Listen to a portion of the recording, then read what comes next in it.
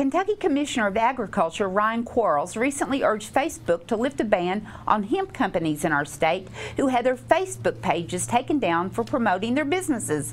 Is there a cringe factor here? Yes, I totally agree with Ryan Quarles. This stuff is now legal. So because it's legal, you should not have them taken down unless you can find that somehow they're violating the law. I completely agree with the Agriculture Commission. I do too. I think this is bipartisan, and it just makes you wonder what in the world is going on at Facebook. I don't get it. Like, there's a lot of reasons to take down things that they leave up, and hemp is now legal, and they have marijuana pages everywhere. Why would you take down hemp pages? It makes no sense.